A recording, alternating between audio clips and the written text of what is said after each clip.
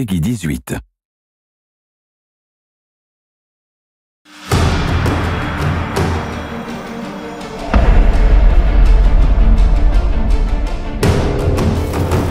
Hey everybody, Carl from Crystal Dynamics.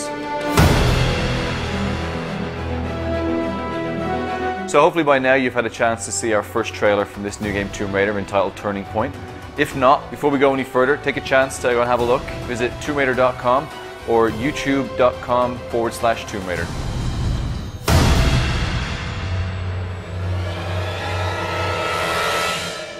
So this is a massive project for us here at Crystal Dynamics.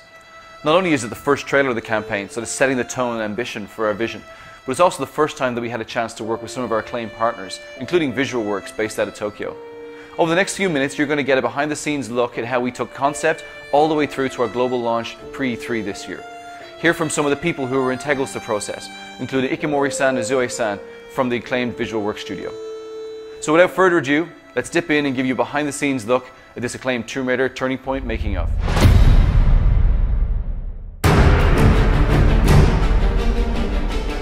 Before we get into the trailer itself, it's important to put that in the context of the larger story that we wanted to tell.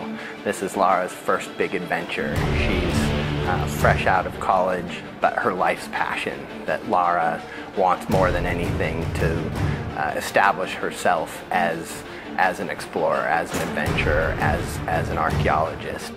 In picking a destination for Lara's adventure, we really wanted to make sure that she was put through an ordeal that would transform her from this young, ambitious archaeologist into the Tomb Raider that she would become.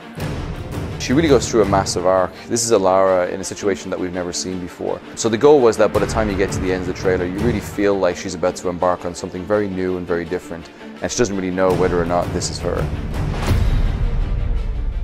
So we began the process of looking for a partner to be able to create this trailer.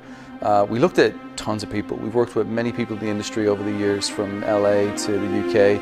And really what came to a head was the Deus Ex trailer. Visual Works had just begun working with Montreal and created, probably to us, was the most mind-blowing CG we've ever seen in our lives. Visual Works が内部で何をしているかといいますと、ゲーム内で使われる、ハイエンドな CG 映像、もしくは、トレーラーとかで使われる CGI といった、CG に対して、特化した映像を作る舞台として、スクエア・エニックスグループ内で存在しています。So the partnership began last year at E3. That was our first time really meeting with them. So Visual Works for many years now been worked on a lot of the Final Fantasy trailers, and as we all know, over the years they've gotten better and better and better, and the detail and the attention has become absolutely phenomenal. And for us, it was trying to bring a piece of that to our trailer. どういうところが違うかと言われるとなかなか、リアルだけを追求しているわけではなく、そこにやはりアートの部分をかなり入れて、意外とリアリズムの中に実はデフォルメが非常に入っているっていう世界観が非常に使いこなしていると。要はただ単にリアルに持っていく先をゴールにせずに、その先に我々はやっぱり勝負をかけているっていうところがあります。So not too long after E3 was finished, Ikemori-san and Zoe-san took the trip out to the studio. We had a chance to show them not only the game, but to also sit down and pitch some of the ideas that we had. 一番はやっぱり一回このお仕事をいただく前に、クリスタルダイナミクスさんの方に遊びに行ったんですけれども、遊びというか見学に行ったんですけども、その時にやっぱり皆さん本当に必死に一生懸命仕事をされてるんですよ。もうすごい楽しんでやらせて、でそれに一番刺激を受けたというか、その刺激が一番大きかったものというか。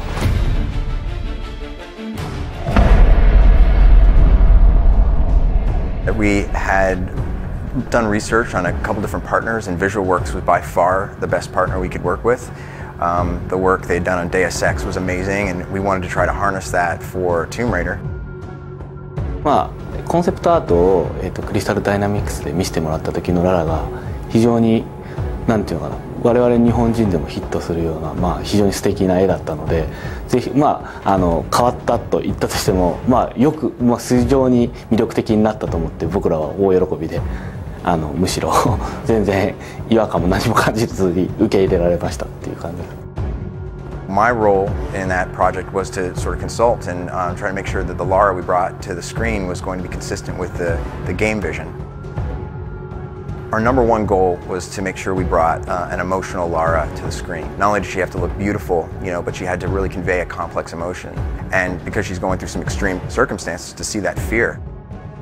本当に普通の女の子のララがどういうふうに成長していくのかっていう話になると思うんですけども、普通の人が、そういう状況下に置かれてどういうふうな恐怖感を抱くのかとか、どういうふうに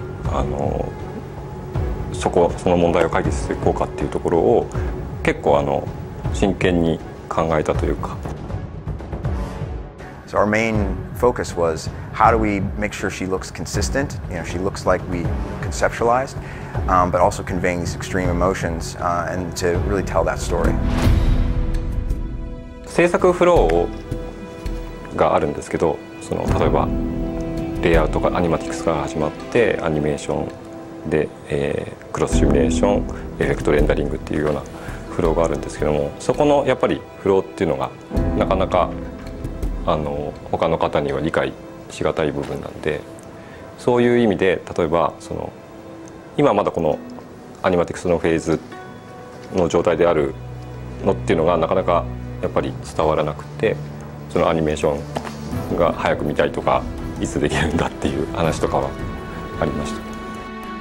僕らもやっぱり一回プロジェクトを終えると次にまた新しいことに挑戦したくなっちゃうんで、水の表現ずっと昔からやってるんですけど、どんどんこうしたああしたいっていうのが積もってきてるんですよ。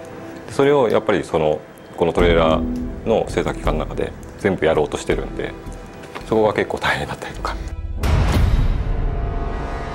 VisualWorks sent us their first take on Lara. It was literally right out of the box. We gave them concept art, we gave them our model, and we were blown away. I mean, they really brought Lara to the next level. VisualWorks has this amazing simulation system. I mean, they're able to bring these characters to life, but also all the fabrics, the weather, everything you saw in there was very difficult to do.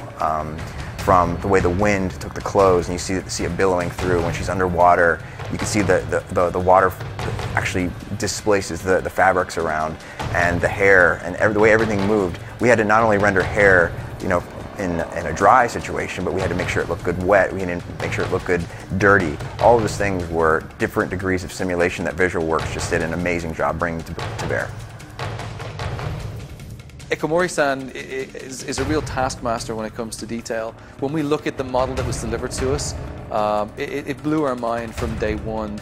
And I think when I look at it, I think the painstaking hours that we've put in with making sure that we show a side to a character that we'd have never shown before. So one of the biggest pillars throughout our game, which we wanted to make sure we transferred across into the trailer, is audio. So the most important part for us for audio was really to bring the world to life. And really make you feel as though this could be a real place. One of the sounds that we created was the sound of Lara's cabin. The sound is typical of the kind of detail that we go into, and it's probably something that you'd never even notice. I walked out of my office one day and around into the kitchen, and there was a guy on his hands and knees with a microphone jammed into a vending machine with his hand contorted over the back, trying to get this dull hum. When I asked him what he was doing, he was like, "This is Lara's cabin." And we played it back, amazingly enough, with a little bit of tweaking, it sounds exactly as you would imagine the inside of a cabin on a ship to be. So for the scene where Lara's on the beach, our composer wrote a piece that was very intimate and extremely important in terms of the story and the arc of the trailer. We really wanted to get the most out of this scene, and it just so happened we have a concert violinist on staff. So we got him to come into the studio, and the composer was able to direct him over Skype and get the perfect performance for that scene.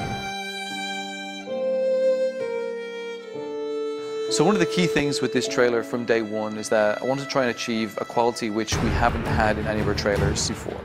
We've all worked on many gameplay trailers. We've had some of the spikes and the highs and lows of introducing characters and feature sets, but this had something more, had some more detail, which we knew from day one was going to be much harder to try and communicate. We began working with Ignition, a studio who I'm very fond of, and I've loved their work over the last few years. They've done some tremendous movies and some tremendous trailers. I think trailers such as the ones from Inception were ones that kind of blew me away. The team down there really embraced our vision. They really embraced the goals that we had to be able to sort of show Lara in a very different light. Even the trailer that came back from Visual Works, being that it was 4 minutes long probably at the time, when we started eating into it with Ignition, we cut it all the way down to about 3 minutes that you see today. First up, the return of Lara Croft in a completely reimagined Tomb Raider.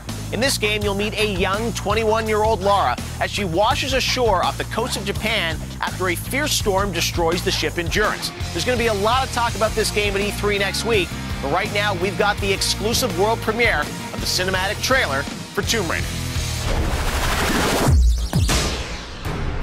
So just before E3, we had the opportunity to air it on the Spike GTTV pre-E3 show.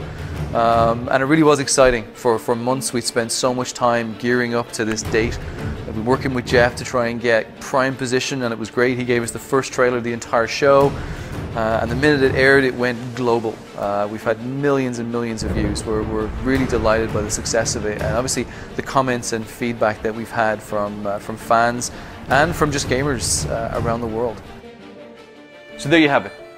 Behind the scenes look at how we made the Tomb Raider Turning Point trailer. So a big thank you to all the people involved, from Visual Works in Tokyo, to the team here behind the scenes at Crystal Dynamics, and the team in Ignition down in LA.